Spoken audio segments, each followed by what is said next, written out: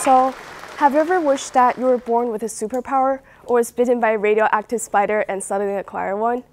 What if I told you that nearly 70% of the world's population has a superpower that most of them don't know about, and you probably have it too? According to BBC Future, about 70% of the world's population is bilingual, and that number is going up. The demand for speaking multiple languages is growing due to globalization, and this is relatable to many bilinguals throughout the world.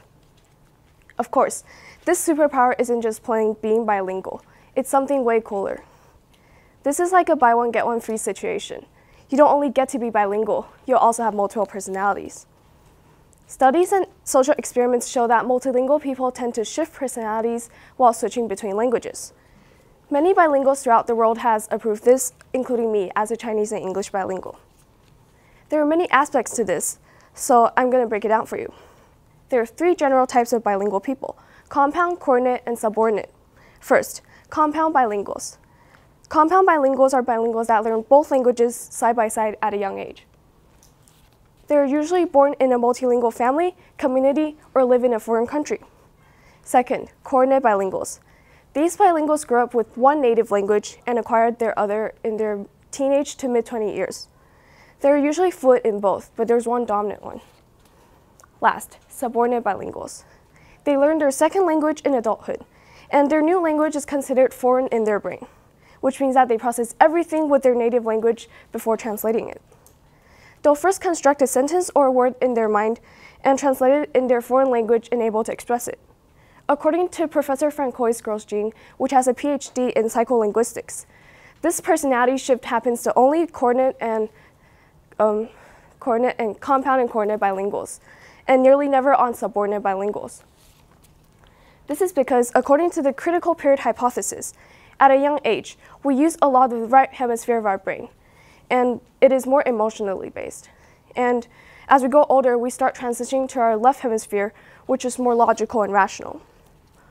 Language is practically just a set of grammar rules and vocabulary if we learn it at a later time in life. This would make it harder to develop a personality according to your language, since you're not using many emotions. It is also harder to learn a new language the older you get. In my case, I'm a mix between a compound and coordinate bilingual. Even though I started learning both languages since I was a baby, and I'm fluent in both, but my Chinese is still a little bit more dominant. This is probably because my early education, basically my whole elementary school, was completed in a Taiwanese local school. Now that I'm attending an all-English school, my English has started claiming dominance. Mentioning the environment, this is another factor that greatly affects someone's personality while speaking different languages.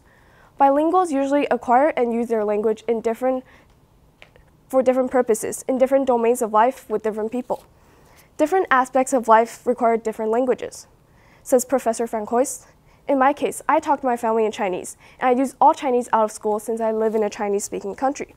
Whereas English, I mostly use it academically and at school, and when I hang out with my friends.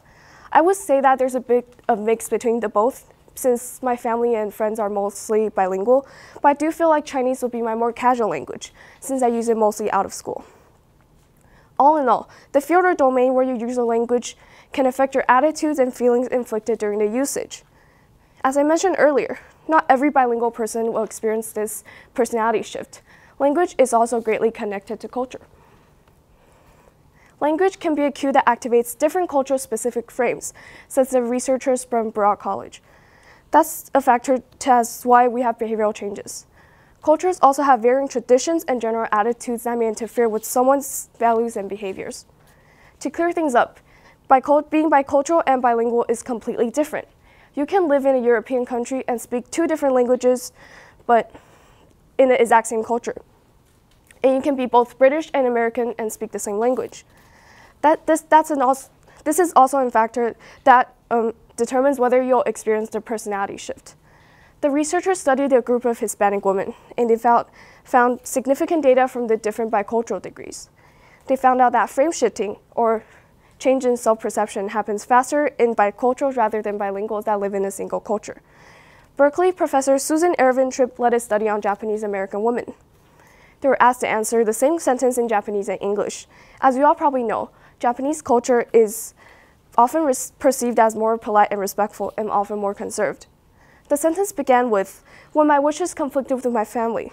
One of the participants' answer was, "It was a time of great unhappiness," in Japanese, and the English response was, "I do what I want." The researchers observed a clear difference in attitude from this experiment, so they concluded that one's behavior does change when speaking different languages. Language doesn't only delay the effects of Alzheimer's and dementia. It also gives you a special little surprise of shifting personalities. Whether you'll experience this personality shift or not depends on the type of bilingual you are, the domain you use your languages, and the culture you grew up with. It's never too late to stop learning, so choose a foreign language in your electives in school and start from there.